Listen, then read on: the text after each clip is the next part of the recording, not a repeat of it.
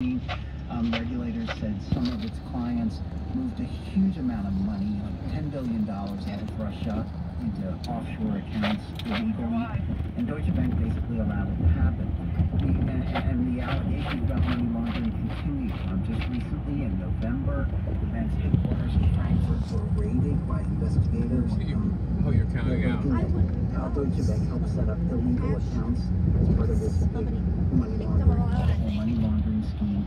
So add to that, Deutsche Bank paid $7.2 billion for helping set up toxic mortgages before the financial crisis. It paid a big fine for violating U.S. sanctions against Iran and Syria. So really, the bank has a long record of scandal, to say the least. Why are congressional investigators interested in the bank at this point? Well, we don't know exactly, but one of the interesting things that has come out involves Michael Cohen, the president's personal lawyer. It's actually really nice out here. Has pleaded guilty to tax. I get to live out here in that apartment complex. He testified before a congressional committee in February. This is a nice complex. In early 2014, Trump wanted to buy the NFL team, the Buffalo Bills. So we went to Deutsche Bank for a loan, and he gave the bank a financial statement.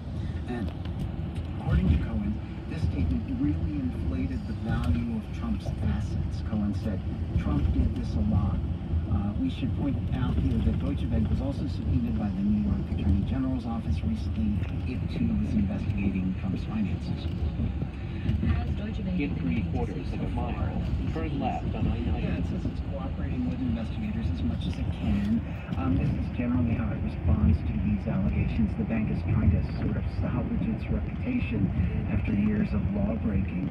We also contacted the president's attorneys. They didn't respond, but Trump's son Eric put out a tweet today. He accused Congress of harassment. He said, Eric Trump is the old. No, is Donald Trump Jr. That's the oldest of Donald Trump's children. For politicians, and that my father was elected president. His oldest daughter is Ivanka. All right, that's NPR's Jim Zaroli. Jim, thank you. You're welcome.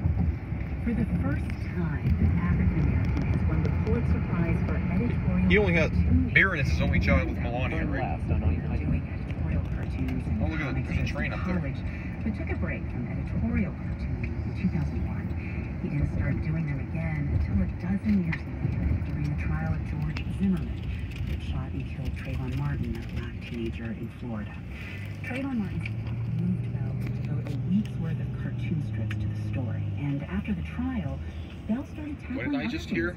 Cartoon strips? That's incredibly disrespectful. Climate change and President Trump. Darren Bell joins us now. Congratulations to you. Thank you very much. So what was it about the trial involving Trayvon Martin's death that inspired you to Keep start left doing onto editorial I-80 cartoons East. again? Well, the trial of George Zimmerman pretty quickly turned into the trial of Trayvon Martin, as far as I was concerned. It seemed like it was a criminal trial of the person who had been killed, and half the country seemed not just ready but eager to find Trayvon guilty, to decide that he was responsible for his own death, that he, because of whatever he had or had not done in the past, such as being caught with a screwdriver in his backpack, deserved to be shot. And Well, how come George Zimmerman shot Trayvon Martin? It just seemed to me that there were not enough voices speaking out in his defense or in defense of reason, to point out that